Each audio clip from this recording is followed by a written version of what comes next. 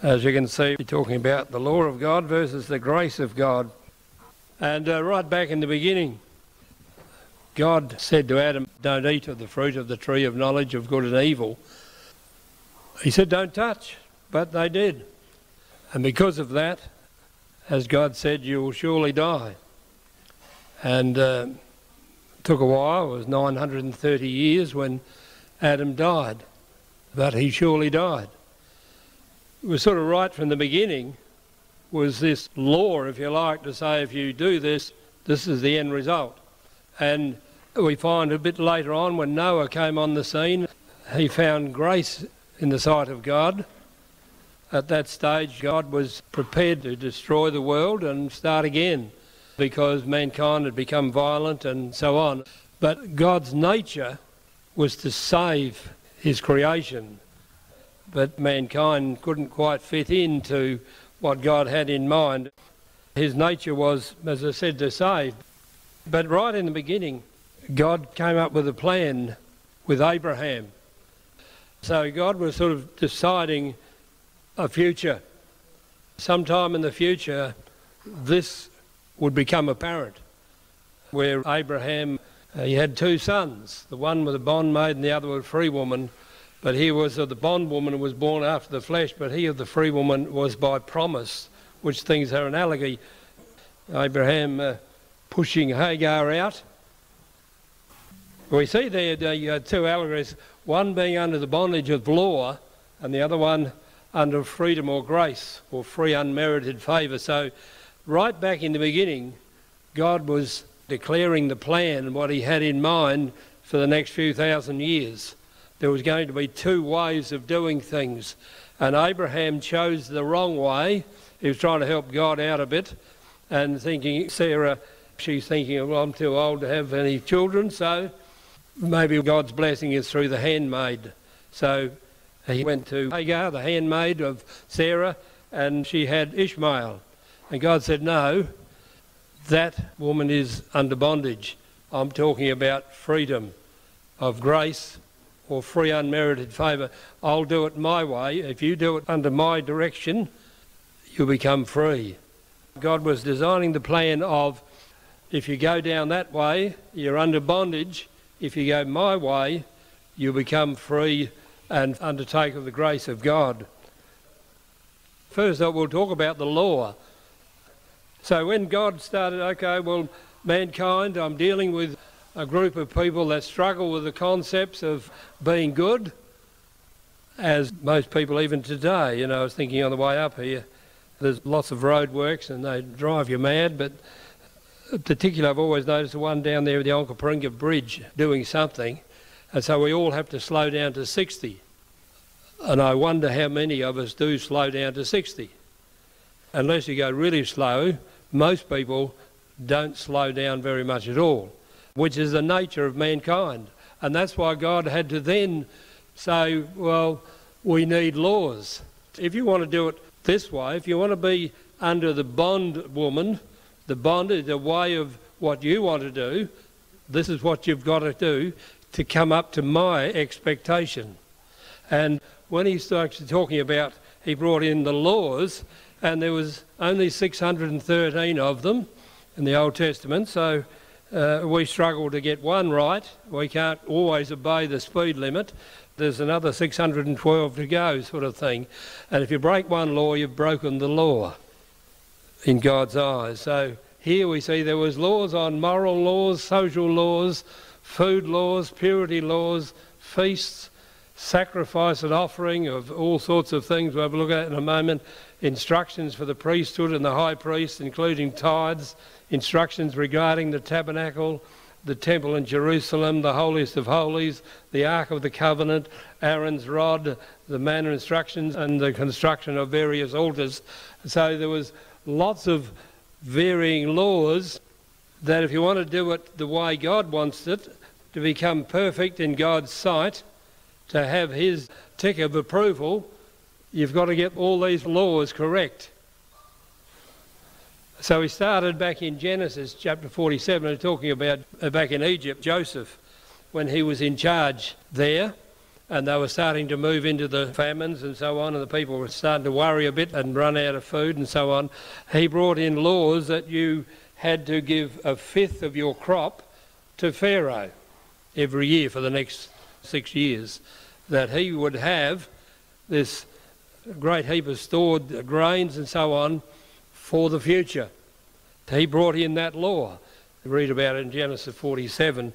If we look in Exodus 12, it talks there of the Passover, as we would recognise, and going through what they must do if you want the angel of death to pass over.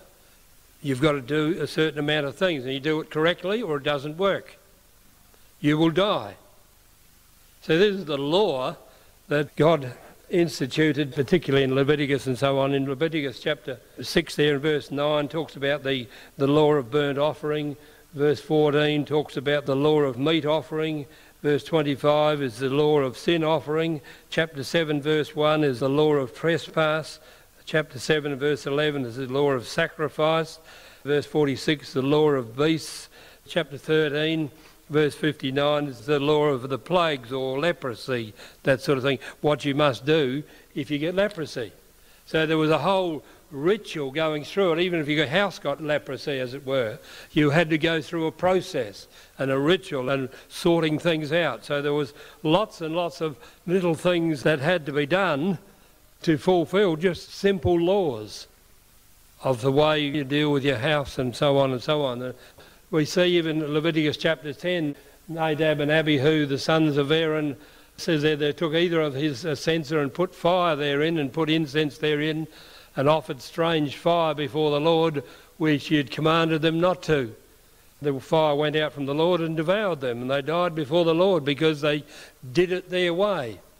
They brought in things that they thought, well, we can do this and we can add a bit of their own sort of ideas and theories and so on. You weren't supposed to do that. A bit later in the chapter, they were told to eat of the sacrifice, but they didn't. They burnt it. The Lord said, don't do that. You eat it, because it was a certain sacrifice, a certain process they had to go through. So there was lots of different little things here and there. When we start to look in Leviticus and bringing things into place, not to drink wine or strong drink, lest you die. They may put a difference between the holy and the unholy, between the unclean and the clean, that you may teach the children of Israel all the statutes which the Lord has spoken unto them by the hand of Moses. Chapter 19, you shall not eat anything with blood. You shall not use enchantment, not observe time. You shall not round the corners of your heads. So we're supposed to have a square head. I'm not sure about that, but neither shall you mar the corners of your beard. And shall not make cuttings on your flesh for the dead, nor print any marks upon you. I am the Lord, just some of the laws. And we see here, even on the land where they're growing crops and so on, the Lord said, speak unto the children of Israel and say unto them, when you come into the land which I give you, then shall the land keep a Sabbath unto the Lord. So you can put your crop in for 6 years and then you rest it for 12 months. Then you start again for the next 6 years. When we were in New South Wales many years ago, people there somehow worked out when you should start this process, and they found when they did that, on the 6th year, their crops would be quite a lot more than the 5th year. And that's the way it was. And the Lord said, if you do it this way, the Lord would bless the 6th year and you would have sufficient for the 7th year, which you rested. So the land would actually be looked after. It could rest and not be just abused. On the other side, people down there in Borey Creek, as I mentioned now and again, one particular farmer, for many years, his father and then him were cropping the same paddock year after year, putting in wheat, and eventually the soil became like talcum powder, and that went that hard they actually couldn't plough it anymore, so it was ruined. It took probably 10 or 12 years for it to eventually get back into some sort of use again. So the Lord had laws to cover those sorts of things. You look after the land, you look after your animals and so on. And it says there 6 years you shall sow, and on the 7th year shall be a Sabbath of rest. in Deuteronomy and chapter 5 and so on that talks about the 10 Commandments. That's one that people sort of try and keep. Oh, I keep the 10 Commandments. Well, yeah, good on you, but you've got 603 to go, sort of thing, you know. But that was what the Lord's sort of set up to say, if you want to follow me under the bondwoman, under the law, this is what you've got to do. Pretty simple. All manner of trespass. So if you go onto another person's place and something's lost, you're in trouble. You come before the judges and you have to pay then double back to the neighbour. So don't wander onto your neighbour's place and take his stuff. Leviticus 19 verse 19 provides rules about clothing, which we don't particularly keep these days. If you keep my statute, thou shalt not let thy cattle gender with diverse kind. And that's when you look into the cattle industry, and there are always different crosses and trying to get the perfect meat cow or whatever. And there's all sorts of cattle, you know, when we had them, we had about half a dozen. Now there's probably 100 different variety of cattle, different shapes and sizes and colours and so on. And in those days the Lord said, don't do that. You shall not sow the field with mingled seed. So if you're putting wheat in, you put wheat in, you don't put other things. But now all sorts of things are crossing. I was reading in the magazine this morning, Land magazine from New South Wales, that they now have dogs that can smell weeds and go around and you can pick out particular weeds in your crop or whatever, so they don't mingle the seeds. The Lord said, don't do that right back then. You don't need herbicides, you don't need all those things, just don't mix the seeds. It's pretty simple. And don't mingle your garments, so you don't have linen and wool. We do that all the time these days, but the Lord in those days, don't do that. It's against the rules. To keep it perfect, it's either linen or it's wool in this situation. But we, because of the pricing and so on, we'd like to change it. In Leviticus we see when you're doing an offering, you don't burn yeast or honey with it. And you're in trouble if you fail to put salt on the offering to God. Because if salt has lost its savour, men cast it out. So there's little things that the Lord had right back in the beginning about the law that we read about in the New Testament. That it all fits in, talking about the salt and so on. Eating fat. That one's a lasting ordinance for the generations to come. Wherever you live, all the fat is to be saved for an offering to God. We're not supposed to eat it. But it's always the best part, isn't it? You're not supposed to eat blood either. Here we go, there's a few others. Letting your hair become unkempt. I don't have any trouble with that. Otherwise you will die. Particularly a lot of these are relating to the priesthood. But it was the law that God set out. Tearing your clothes. You don't sort of rip your clothes or get caught in a barbed wire fence or something, you're in trouble. Drinking alcohol in a holy place, you will die. As I say, related a lot to the priesthood. Eating any animal which doesn't both chew the cud and has a divided hoof. Like a cow chews the cud and has got a cloven foot. You get a camel, chews the cud but doesn't have a cloven foot, so you don't eat camels. Leave them alone. And that was the idea under the food law. There's lots of different ones with fish and all sorts of bits and pieces you can read about in the Old Testament, but it was just one of the things that was there. We see here just one of the little things that happened there where the Ark of the Covenant was taken away. The Philistines given it back and David went to collect it, and then David decided to bring it back and he was very happy about it, played unto the Lord all sorts of instruments made of fir wood, even the harps, the psalteries and the cornets and the cymbals. And when they came to Nachon's threshing floor, Uzzah put forth his hand to the ark of God and took hold of it, for the oxen shook. It was a good idea, hold it up so it doesn't fall off and break. Sounded good, didn't it? But the anger of the Lord was kindled against him, and God smote him there for his error. And there he died by the ark of God. Pretty harsh, but that's the rule. Don't touch what the Lord said don't touch. If you touch it, you'll die. In our thinking, it's a good idea to support it and so it wouldn't fall off the cart and so on. God said don't touch. And that was the law he was dealing with. Also, even in the midst of all that, God had what he called the cities of refuge. And particularly in the book of Numbers, talking about cities of refuge, that the slayer may flee hither, which killeth any person unawares. We would sort of generally comment these days and say it was sort of like manslaughter. If you killed someone you didn't mean to, sort of thing, you run them over with your car, or in those days your camel or something, and you inadvertently killed them, you could run to one of these cities before the family of the one that was killed could get hold of you. Once you got into the city, you were safe until the high priest of the day, when he died, you were free. You could go back home. That was the law. So God created 6 cities around about. We see that's where they were. Some on that side and some on this side. Hebron, Shechem, Kadesh, Colon, Ramoth Gilead and Bezer. So there was each side of the River Jordan and so on. There was a city you could run to be safe for the moment. But if you decided to go out and see what was going on and the family were around, they could grab you and kill you. And that was lawful. But God was trying to show his benevolence, I suppose, or his grace. There was in all that law a place for God's grace. We see God's kindness, his gracious generosity, his undeserved favour and spiritual blessing. And the Apostle Paul wrote in Ephesians, "For by grace you are saved through faith, and not of yourselves. It is the gift of God, not of works." So we're talking here of the free woman, not the bondwoman. So we're talking about freedom and grace and free unmerited favour. Something that we can't do. That's why Abraham and Sarah decided, we can't work this out, so we'll have a child through Hagar. That'll work.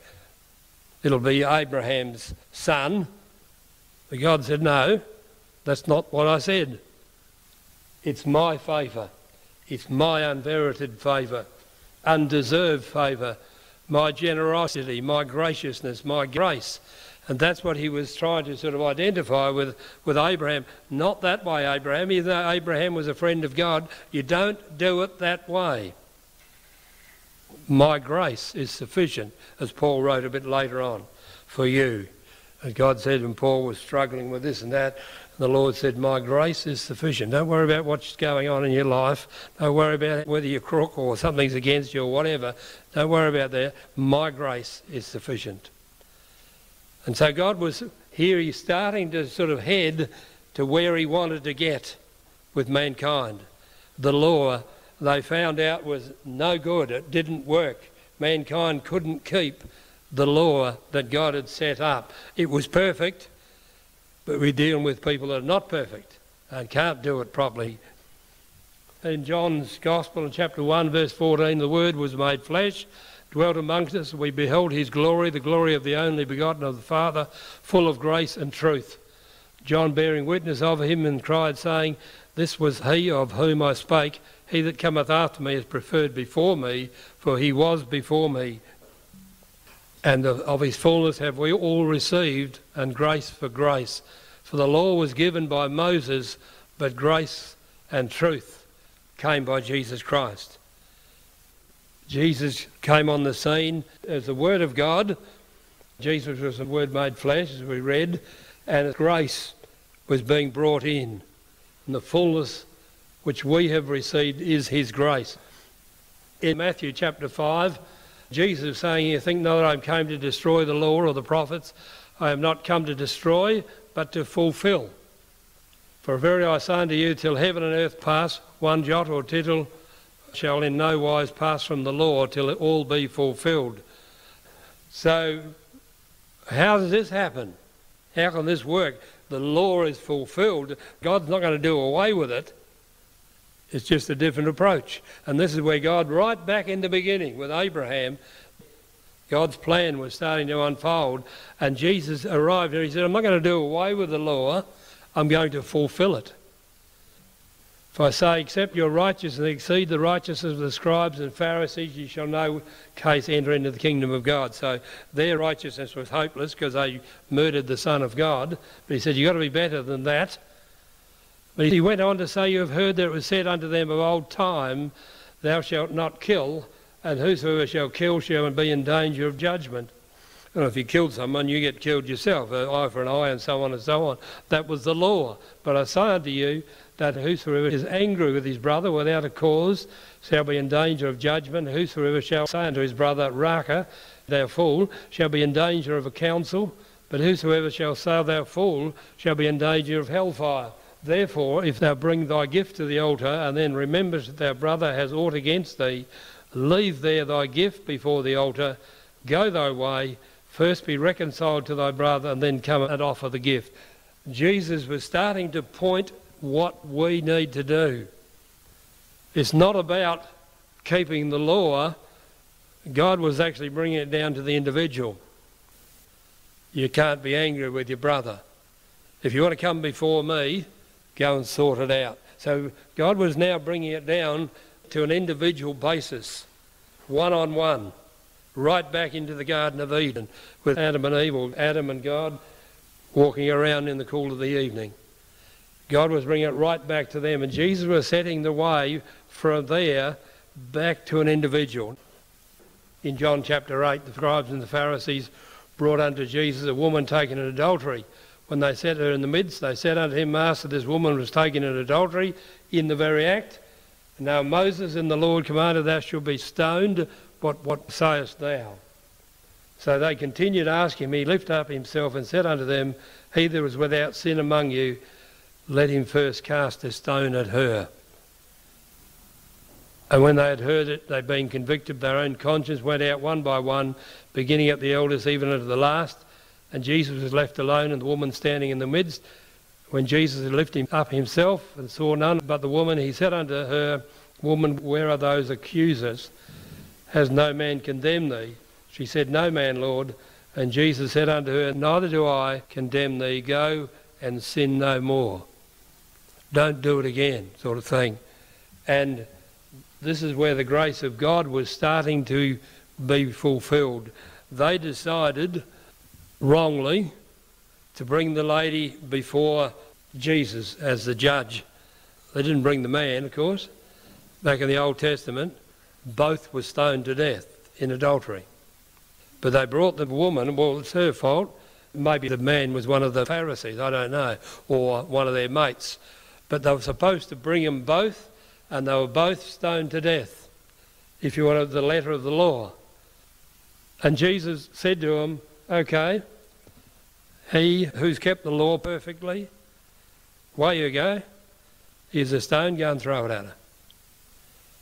And none of them could. And they knew that, Jesus knew that.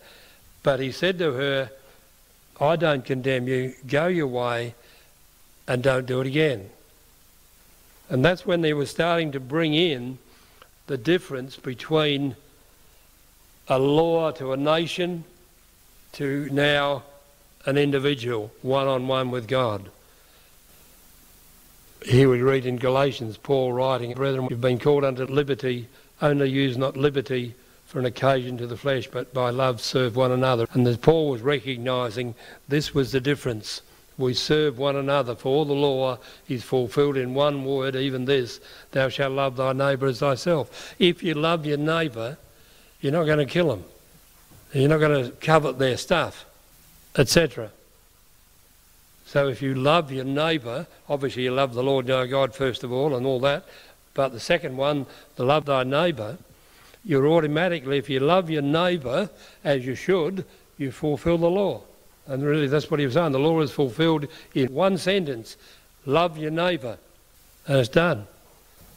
Even so in verse 3, we were children in bondage under the elements of the world, but when the fullness of time come, God sent forth his Son, made of a woman, made under the law, to redeem them that were under the law, that they might receive the adoption of sons. And because you are sons, God has sent forth the Spirit of his Son into your hearts, crying, Abba, Father. Wherefore thou art no more a servant, but a son, if a son, then an heir of God through Christ. This is the difference, and this is where God wanted to get right back in the beginning. We couldn't fulfil the law, but God sent his Son, made of the woman, made under the law, to redeem you and I, that we might become, instead of a nation that follow God, as an individual, one-on-one, a son and daughter of the living God. And that's what God always wanted. And because the law was broken by Adam and Eve, God had to come up with a different plan, another plan. And right from Abraham, right from the beginning there, the bondwoman and the free woman, he started to separate. And we're talking here in Galatians again quite a bit about these sorts of things in Galatians. Now we, brethren, as Isaac was, are the children of promise, of the free woman. But as then he was born after the flesh, persecuted him that was born after the spirit. Ishmael and Isaac didn't get on well, and that's why Abraham kicked her out. Even so it is now. Nevertheless, what saith the Scripture? Cast out the bondwoman and her son. Get rid of their old life. That's what he was talking about here. The flesh, the things that we think, I can help God do this, as Abraham and Sarah did. I can help sort this out. I can have Hagar as my wife, if you like, and we can have a son. We'll call him Ishmael, and that'll set up the future as God wanted. And God said, no, that's not the way it was. And he was saying to you and I, get rid of that thinking. That's the law. That's the rules. Get rid of those. Cast out the bondwoman and her son. For the son of bondwoman shall not be heir with the son of the free woman. So then, brethren, we are not children of the bondwoman, but of the free. That's where we start to see what God has done in our life. Galatians again, stand fast, therefore, in the liberty wherein Christ has made us free, and be not entangled again with the yoke of bondage. Behold, I, Paul, say unto you, that if ye be circumcised, Christ shall profit you nothing. For I testify again to every man that is circumcised that he is a debtor to the whole law. If that's the way you want to do it, if you want to go under the law and be entangled again in your yoke of bondage, you've got to do it to the whole law. You've got to do 613 laws, or you don't qualify. Christ is become of no effect unto you. Whosoever of you are justified by the law, you are fallen from grace. So Paul recognised the law's not going to do you any good. We've fallen from grace if that's what you're going to do. And we're talking in Romans that Paul wrote again, therefore there's now no condemnation to them which are in Christ Jesus, who work not after the flesh but after the Spirit. For the law of the Spirit of life in Christ Jesus has made me free from the law of sin and death. So Jesus Christ brought in this new way, this way of grace, the way of free unmerited favour. We see that whatever our situation is, that we can, if we want to be clever and good, we can keep the law. And I say good luck to you to do that, because we can't even keep one law in the state, and that's to drive at the required speed limit all the time. Who has done that? Hands up. There you go, you see. We can't even keep one law in the state of South Australia. God's law had 613. But now there's the law of grace, if you like. Free unmerited favour. God has right from the beginning wanted to have this situation that he can call us sons and daughters. He can call us his children. And he did that by sending his son and paying the price, that by his sacrifice the grace of God can now be shed abroad in this world. The love of God can be shed abroad in our hearts by the Holy Ghost. And that's why we need the Holy Ghost. That's why we have to have it within, because if we haven't got the Holy Ghost, we're under the law. Jesus said unto all of us, if you're burdened, heavy laden, you're labouring, you're troubled, life seems to be very hard and whatever, he said, you come unto me. I'll give you the rest. I'll give you the Sabbath. I'll give you that time that you can stop from doing what you think you have to do to be a good Christian. Or you think you're going to have to do something to get into the kingdom, that mankind wants to run around and try and establish a way of doing things. And you can go down to Nadab and Abihu, I think that's what they're called, two fellows, we'll do it this way. We don't want to be involved in your sacrifices, Aaron, Daddy, whatever you want to call him. we'll do it our way, we'll add a bit more and take a bit away, etc., etc., the end result, they died. That's what happens. And mankind today, they want to add a bit, they want to take a bit away, they want to make things up themselves, and this is the fire of God, this is how God likes it. God said, no, you do it my way or you're out the door. Pretty simple. And Jesus said, all you need to do is come unto him. He is the way, the truth and the life. He will send you to the Father. The Holy Ghost, you can pray to the Father through Jesus Christ. The Spirit makes intercession for us. Talks about it in Romans chapter 8. And Acts chapter 1 are talking about Jesus saying, don't go anywhere until you get filled with the Holy Ghost. Don't go anywhere until you have the power of God within. And Acts chapter 2, in the next one, he talks about on the day of Pentecost, they were filled with the Holy Ghost, speaking in tongues, and he said, this is what you've got to do. Repent, be baptised, be filled with the Holy Ghost. That's the requirement. It's as simple as that. Don't try and be smart and do your own thing. Do it God's way. Be a free person through the free woman and get rid of the old way of life. All the people said.